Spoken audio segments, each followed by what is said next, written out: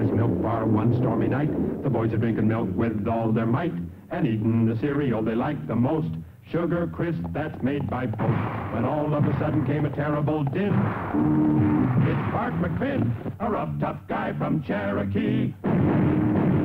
That's me. I'm a-looking for fearless Frank McCall. We're shooting it out for once and for all. We'll shoot all right, and I won't miss. But first I'm gonna finish this. As the cereal is steady, old man, what a treat. Just pour on the milk and you're ready to eat. It's great, says old Prospector Fitch. When you dig into this, you're striking it rich.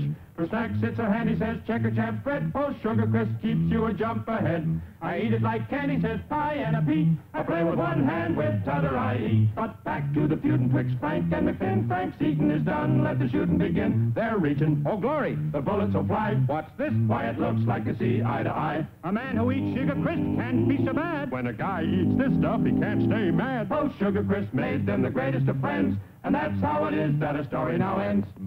Look for the package with the 3 bears on it and get Sugar Crisp, a famous Post cereal.